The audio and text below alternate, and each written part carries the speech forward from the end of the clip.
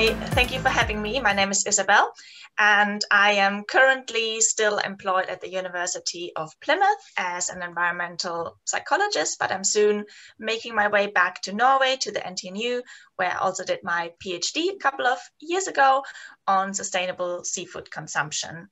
And I call myself an environmental psychologist, and my focus areas are behavior change and evaluation of interventions, and developing effective strategies for communication and communication techniques.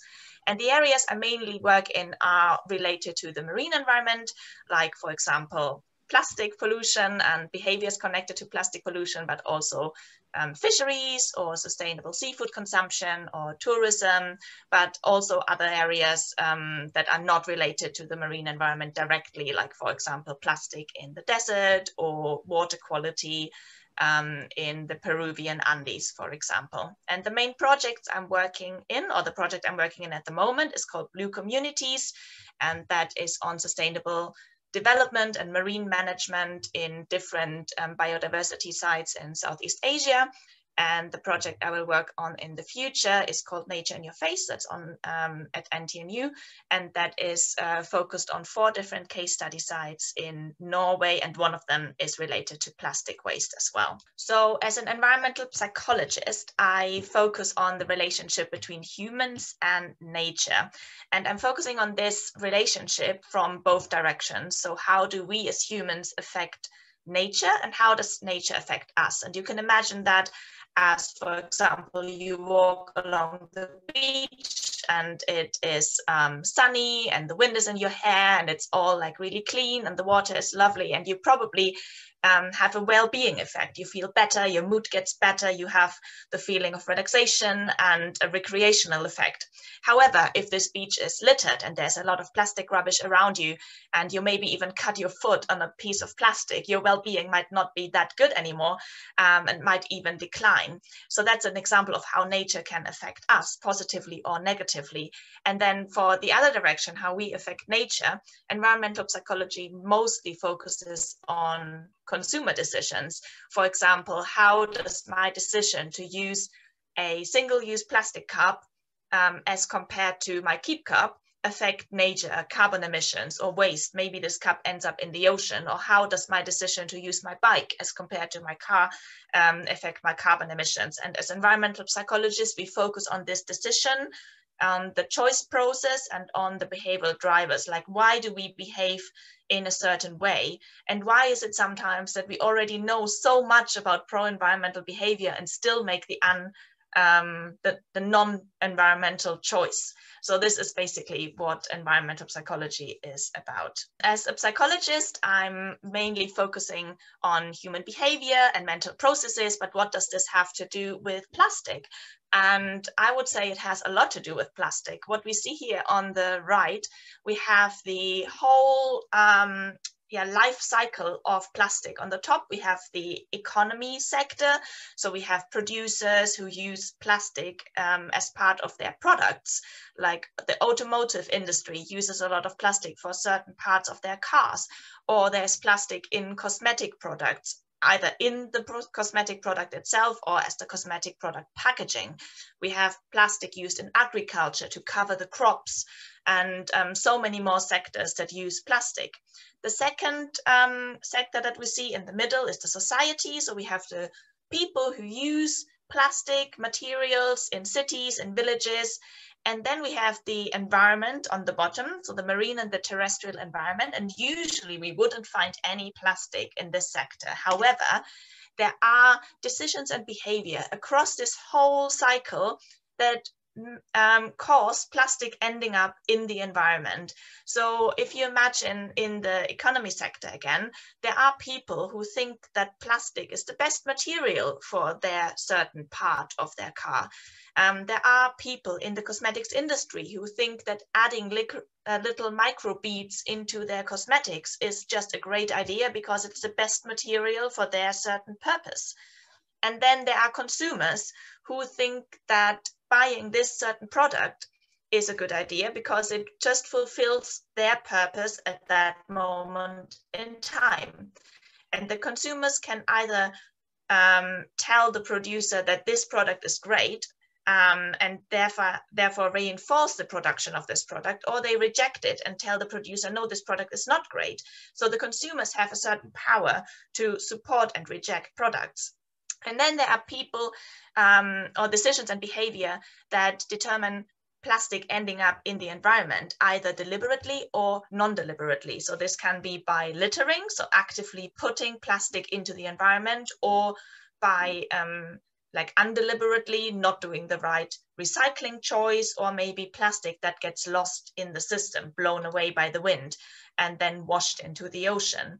There are also decisions and behavior that might help recover plastic from the environment again, people picking up the plastic, people joining beach cleans. And also when I point back to the talk that was done by Helene Lindberg and her company Noprec, they use plastic, like plastic that was first like wasted or like disposed of. They use this plastic and make new little plastic granules of it. And that points back to on the top left of this graph, you have the recycling area. So plastic can also be reused and put back again into the whole process. And then there's this other talk that was given in your webinar series by Luyanda Hiachabo about the reclaimers. So they would be down at the bottom bit. So they would be the ones who pick up the plastic and put a new value on it. So there are many different ways of how plastic can end up in the environment and how plastic can also be recovered from the environment. Unfortunately, the blue arrows that point towards recovery of plastic are less than the red arrows that mean loss into the system. But bottom line, decisions and behavior really determine how much and what kind of plastic ends up in the environment. Before I move on to behavior change, I would like to talk a little bit about the costs of plastic pollution. And I don't only mean the monetary costs. First, I'm using a slide from the Limnoplast webinar series. And here, Mateusz Wiopolski pointed towards the money that it costs if plastic is littered. So just the cleanup costs and the loss of economic value in Europe alone is about $800 million per year. In total, if you add it all together, it's about $13 billion per year that we pay directly and indirectly for plastic pollution. However, this is just the economic costs. It's really high, but on top of that, there are also costs on our health and on ecosystem services. So ecosystem services is what we get from nature. For example, recreation or fisheries or air. The air we breathe is also an ecosystem service. And this study that was conducted by colleagues from the Plymouth Marine Laboratory not only puts a price tag on plastic pollution, but they also investigated how does plastic pollution compromise ecosystem services and does it have effects on the human well-being. And what they found was that all ecosystem services provided by the ocean are compromised by plastic pollution to a certain degree. And they also found negative effects on human well-being. So we also have decreased mental health, not only risks to our physical health, but also to our mental health because of plastic pollution. There's more evidence that plastic pollution costs more than just money. This is a study by Kaylee Wiles and Sabine Powell and their colleagues. And what they did here was that they used the pictures of environments of beaches and looked at mental well-being effects. So it is a well-known effect that if we look at nature, at beautiful nature like forests or beaches or the ocean, that it has a positive effect on our well-being. We feel better. However, what happens if there are items in this nature? So on the first picture, this is basically the unspoiled beach. Then we have a picture of the beach with natural rubbish on it, like algae, for example. Then we have one beach that they photoshopped in fishing waste, fishing litter, like nets. And the last one is picnic litter. So boxes of food and so on. And interestingly, the last picture had the most negative well-being effects because people perceived that as disrespectful. So it was perceived as this rubbish has been left there deliberately, and this is why the mental well-being effects were the worst. The participants reported that the fishing litter could have ended up there accidentally, like washed up on the beach, but the picnic litter was left there deliberately, and this is why it has strong negative effects on people. The last study along that line that I would like to point out is this one. Here, Kaylee Wiles and her colleagues looked at the effects of beach cleans and other activities along the ocean. So they had people walking along the beach, people doing rock pooling, and people engaging in a beach clean. And the beach clean was superior as compared to the other activities in terms of meaningfulness and positive emotion. So people gained quite a lot from cleaning the beaches and felt really happy about it and felt it was a meaningful activity. It is questionable, however, if you would repeat the same activity at the same beach week and week again, and the rubbish always comes back, if it still has these positive effects. So probably there would be a point where people feel very frustrated. But on the other hand, I remember that from your webinar series, the talk by Linda Godfrey, she pointed out that in order to meet the sustainable goals for reduction of rubbish, we need to engage about 4 billion people into the waste sector across the world. And so this not only would have economic benefits for people joining the waste industry, but also probably mental health benefits, because they have a meaningful activity and it increases their mood and maybe is supportive for their mental well-being. Right. So now we heard that decisions and behavior drive plastic pollution, and we also heard that plastic pollution has negative effects on our well-being and our mental health and on ecosystem services. So how can we now change it, and how does behavior change work exactly? Unfortunately, behavior change is quite difficult and quite complex, so I won't give you a straightforward answer to this, unfortunately. However, I can give you some pointers. So human behavior is determined and driven by a whole large number of factors. And this is just a small selection of them. So there are definitely more factors that drive human behaviors. And critically, these factors, they change from behavior to behavior and from person to person and from situation to situation. So it is getting quite difficult to pinpoint the exact driver of a behavior and kind of develop a solution for this particular behavior that always works.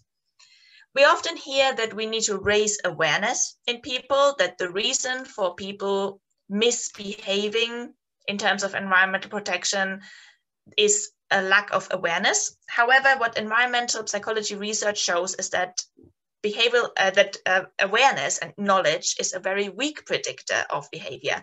And if you think of your own behavior, for example, in terms of health, like we all know that healthy diets is very good for us and we should eat healthy every day. Unfortunately, we don't do that, definitely not every day. So knowledge and awareness does not necessarily directly predict behavior. It is one important predictor, but it is not enough. And if you want to develop an intervention for behavior change or a campaign, you first have to identify your specific behavior. Then you need to identify the behavioral drivers, and that can be social norms, it can be emotions, it can be situational constraints that have to be removed, it can be habits, attitudes, values, perceived behavioral control, or a whole combination of them. And the best way to find out what the drivers of your behaviors are is to get to know the people you want to talk to and to get to know your audience, your collaborators, and your study area. So there is a whole range of behaviors that relate to plastic pollution across the whole chain again. And there are also lots of different people that we would have to engage with. In the first box, the raw materials box, it would probably be politicians that we have to talk to. And the specific behavior we could find or determine would be not drill oil in the Arctic, just as a random example.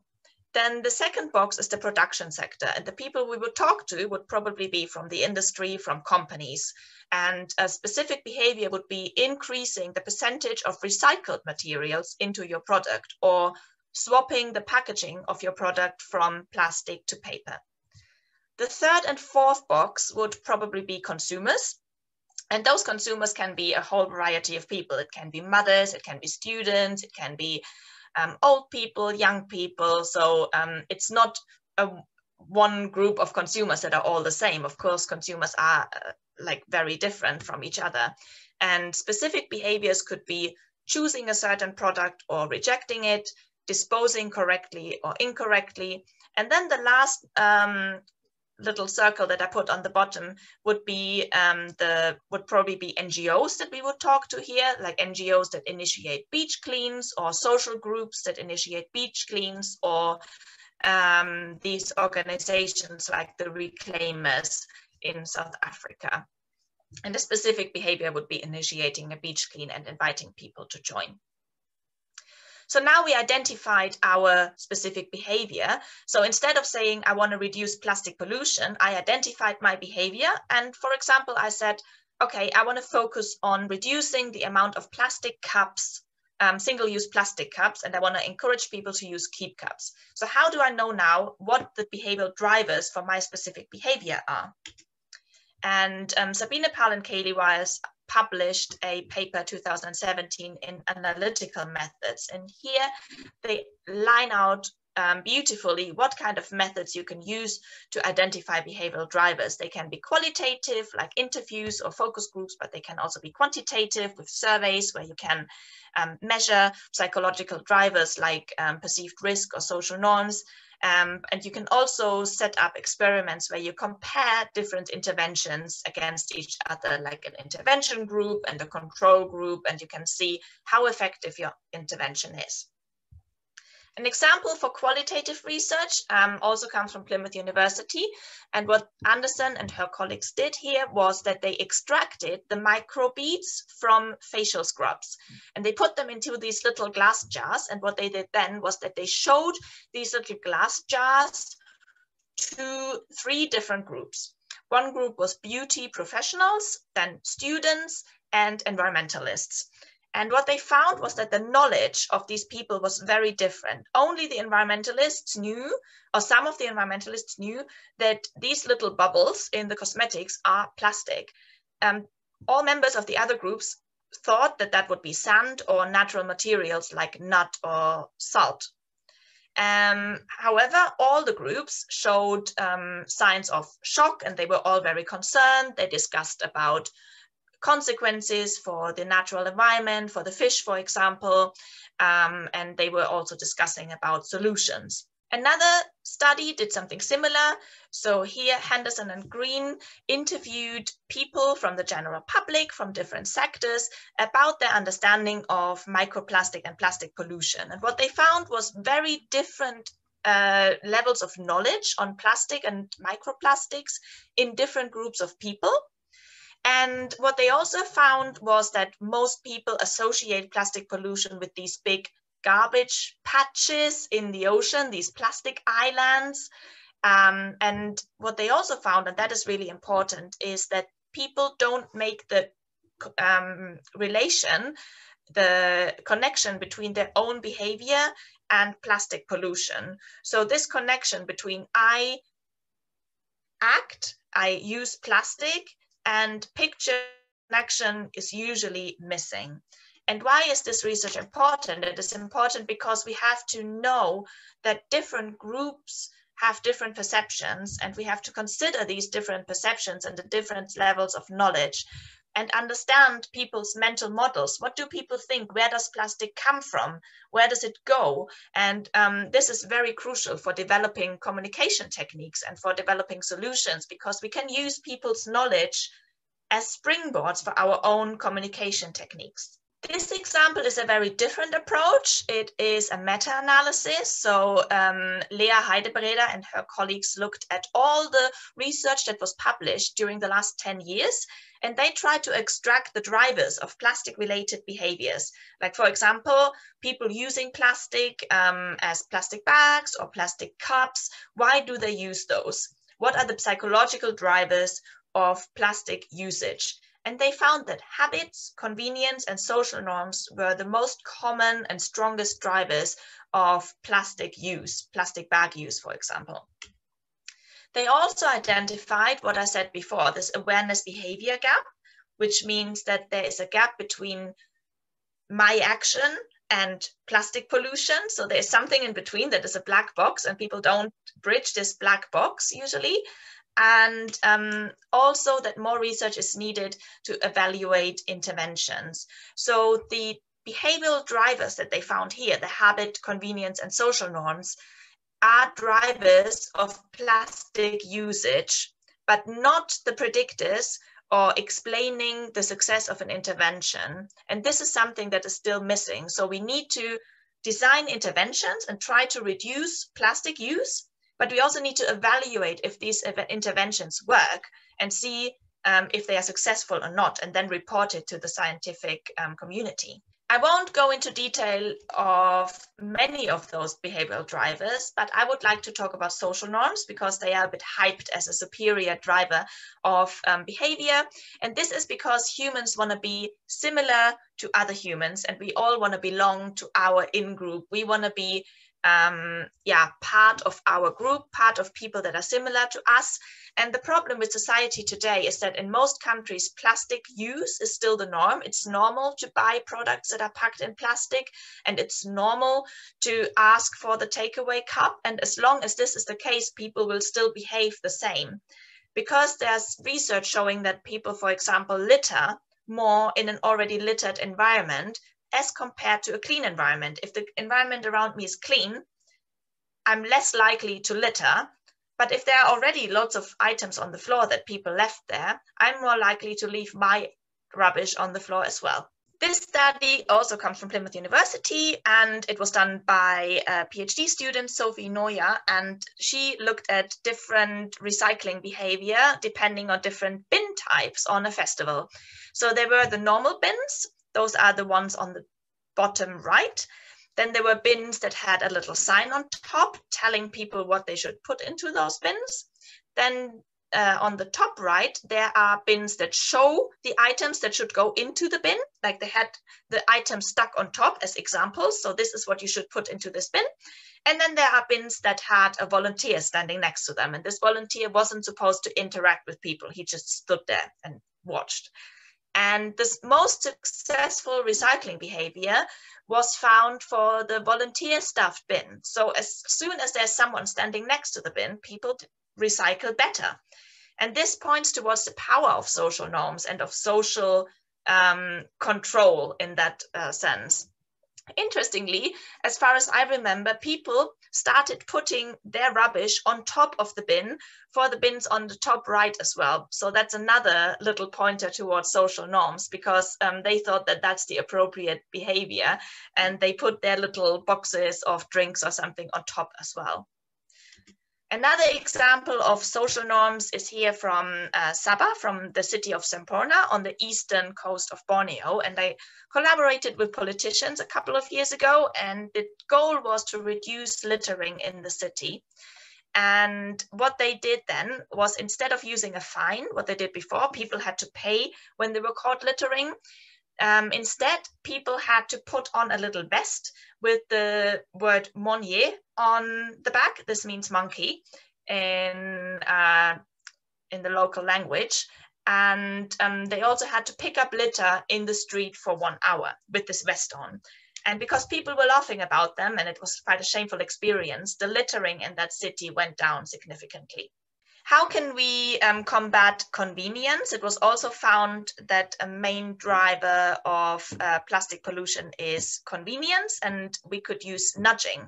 Nudging means you make the environmental behavior more attractive and more easy and more salient. The example on the top, for example, makes the choice of a piece of fruit more attractive as compared to the choice of chocolate bars, because they're further back and people would have to bend forward or maybe even ask the person on the till to give them the chocolate bar as compared to just taking the banana.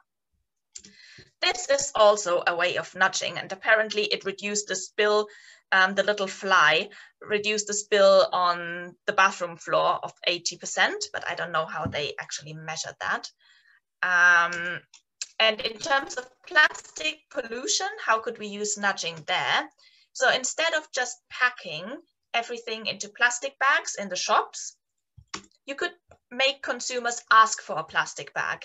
And this was tried in Namibia, and an observation of more than 3,000 people.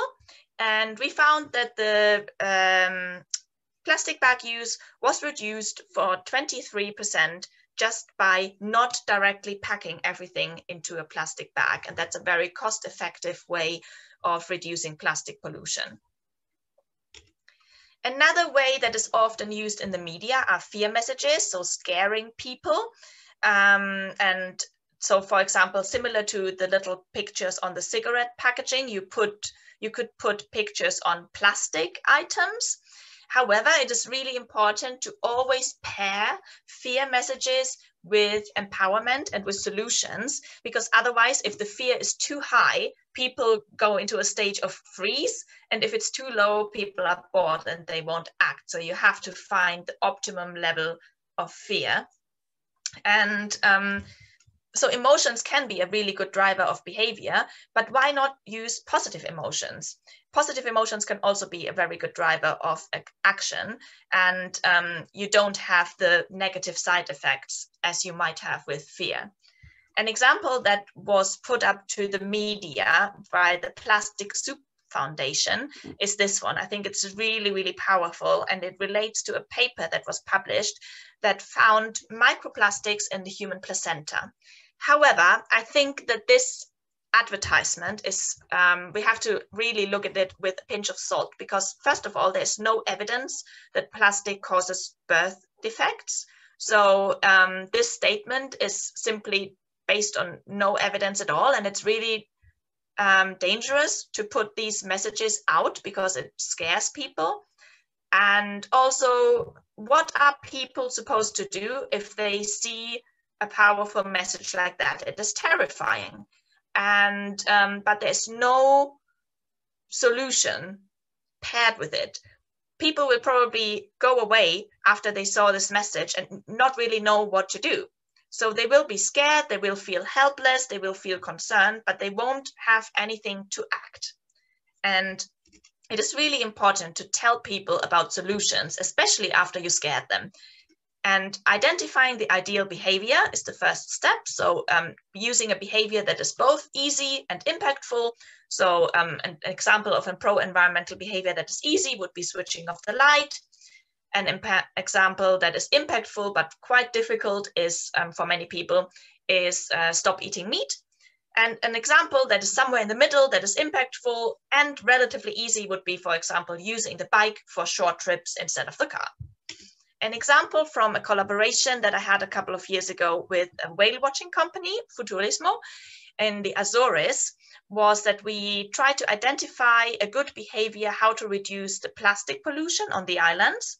And we identified refilling water bottles as a very suitable behavior for this case, because the islands are hot and many tourists are using little water bottles for drinking water, because they didn't know that the water on the islands is perfectly drinkable.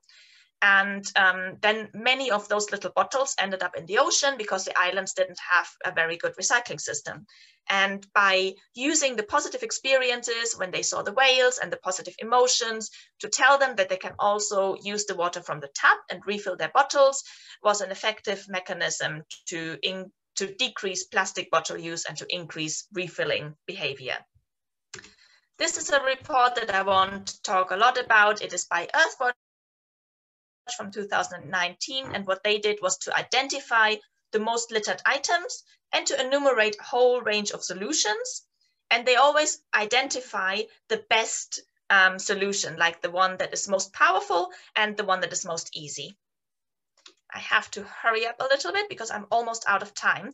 I know that some of the other webinars talked about plastic bans and technical solutions and biodegradables, and I would like to put a little bit of a behavioral dimension on it. So plastic bans have been implemented all around the world, but the success is a bit so-so because it is key to communicate to people and also to give them good alternatives. So even if there was a plastic ban established in Thailand, for example, a couple of years ago, there are still about 61 million lunch boxes made of polystyrene, which is like the worst plastic material because it cannot be recycled and it really takes ages to biodegrade. Or not biodegrades at all. 61 million lunchboxes are used every single day in Thailand, even if there was a ban. Then relying on technical solution can actually lead to the diffusion of responsibility. If you think that technology will save us, then you might not change your own behavior. And there's a lot of misconception and confusion about biodegradables. If you brand something biodegradable, the consumers might actually think, oh, it's fine now that I can use this biodegradable. And there might be a rebound effect. Maybe people use more of this material or they litter it. But if a biodegradable plastic ends up in the ocean, it won't biodegrade at all because that's not the environment where biodegradable plastic can biodegrade. It can only biodegrade in very specific environments. So we need to prepare society for changes like this and to get citizens on board as well. I would like to, before I finish, actually point out 2 studies that I brought with me. One is from Namibia. Here, Namibia introduced the plastic bag levy in 2019, and we recently ran a study to see what people think about the plastic bag levy and how the plastic consumption is in Namibia. Interestingly, we found that most people that we asked didn't even know that this levy exists. So it points towards a big communication error between the government and the consumers. Also, the majority of people still bought a plastic bag instead of going for alternatives. And the small group that went for these alternatives, those were the ones who already had sustainable habits, who had high pro-environmental attitudes and high self-efficacy. So those were probably those environmentalists, but not the broad population. And even if many people thought that the levy was introduced to reduce plastic pollution, 25% still thought that it was for the government to make money or for shops to make money. So they thought it's some kind of corruption. And again, knowledge about plastic pollution did not predict sustainable behavior. And what we concluded from this research was that we really need to bring people on board if we want to introduce new laws or communicate good behavior to people, and the acceptance for new laws can only be reached and optimized if people are involved and understood. Communication best practice is, I will actually move on to the next slide to make it quicker, but those are the 7 characteristics of communication best practice: making it simple, visual, relating it to local challenges, having a social dimension, emotions and solutions, and connecting it to the audience. And what we did in Palawan was testing those 7 criteria and see which ones of those are most important. So we co-created, together with the community, we co-created communication pieces and we tested them against each other. Here on the left-hand side, you see some examples. So they were about different environmental challenges, and we evaluated them in terms of design and in terms of effects, like do people want to change their behavior when they see that and show them on social media and so on. And what we found that the best communications were the ones that had emotions in them, emotion evoking, like positive or negative emotions, and the ones that had a clear behavioral message, so a solution on them.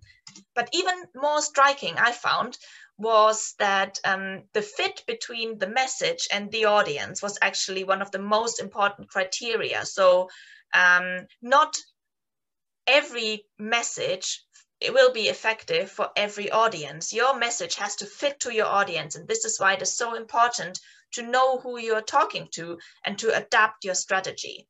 this was what this slide is about. So it is important that you think about, who is my target group? Who am I communicating to? Is it politicians? Is it students? Is it tourists? What do these people want? What is their goal? How do they communicate? Do they use a certain language, certain narratives?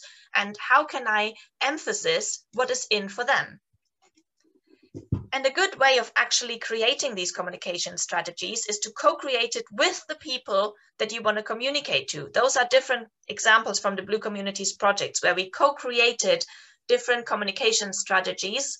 One is a comic book that is against dynamite fishing, and it was co-created with artists from the region, from Sabah in Borneo. And then there are songs and murals about sustainability challenges developed by community members in Taytay in Palawan in the Philippines. And if you wonder if those strategies are actually effective, they definitely are. So this example on the left is from the Malisco study. It's across 15 European countries, and they had a creative contest with school kids, and they reported more sustainable after they creatively engaged with the topic of plastic pollution. And we had similar effects in the creative engagement in the Philippines. So the intention to behave sustainably and to take responsibility for your actions increases after you creatively engaged with a sustainability challenge. My last slide, I will hurry up. This is just to point out it's important to evaluate your ideas and to pilot your ideas, because sometimes there can be unintended effects that you don't really want to have. This one was an initiative from Canada where some people thought it would be a great idea to print embarrassing messages on plastic bags so that people would stop using them. Unfortunately, people found it so funny that they started collecting those plastic bags and actually started asking for them. So the use of those plastic bags increased, even if the actual intention was to decrease it. This one is a message from a German newspaper where they talked about the export of plastic waste. And I know from several of my family members in Germany who, after reading this article, the article probably intended to raise awareness, but the reaction of many people in Germany was, oh, I will stop recycling completely. So they just simply stopped all the recycling behavior, and that was definitely not the intention of this article. And this one is an example from my PhD. I wanted to use social norms to encourage people to buy sustainable seafood. Unfortunately, my little signs in the supermarket have been mistaken for advertisement, and people thought now it's some kind of fish week or seafood week. And I did not increase the rate of sustainable seafood consumed, but of seafood consumed in general. So all I did was boosting seafood sales. And what I actually wanted was encouraging people to make a sustainable choice. So it's important to pilot and evaluate your approaches and interventions. And I would like to leave you with the following key messages. So human decisions and behavior are definitely playing a key role with tackling environmental challenges such as plastic pollution. There is no one-fits-all solution. You have to get to know your audience. You have to understand decisions and behavior. And a very good way is to co-create with the communities and to co-develop these approaches. And we do not have to invent the wheel again. So we can build on existing research, use approaches that have been used before, and work across disciplines. And yeah, together we can hopefully decrease the plastic pollution. And I would like to thank you for your attention, and also thank my amazing colleagues in Blue Communities and GoBabab and the Plymouth Marine Litter Unit as well. Thank you so much, Isabel. That was incredible, and I think it's very valuable to know that there is such a thing as environmental psychology, and to know that these kind of studies are being conducted. I think the feedback from consumers on things like microplastics and the biodegradability of plastics and all that kind of thing is very, very important. There are a few comments in the chat that says, fascinating talk, thank you. And then there's a question that says, what about the effectiveness of financial incentives for recycling? Behavioral change is often influenced by what's in it for me. Do you have case studies on how effective such schemes are? For example, deposit systems for returning plastic bottles in return for an incentive. Yeah, so very often, especially when we collaborate with economists, we hear that by putting financial incentives on it, that might solve the problem. And there is evidence for that. In some cases, it definitely helps. And yeah, incentives can boost behavior. The problem is it's an external incentive, and as soon as you would take that away, the behavior stops again. So the evidence shows that an external incentive like that helps in the moment, but it is not helping to boost the intrinsic motivation of people. So they only behave accordingly as soon as the incentive is there, but when you take it away, they stop. And it's also important to find the right level, how high this incentive should be. If it's too low, people just ignore it. Like when people had to start paying for plastic bags in Germany, in the beginning, people stopped using plastic bags, but after a while you adapt to paying these 5p or what it is, or 10p, and you start using them again. So it's only for a certain time that a financial incentive works, unfortunately. Thank you, Isabel. There's a question that says, is there a particular behavioral change model that you would recommend for conservation for NGOs with limited resources and budgets? Yeah, there is this path, it's called path model.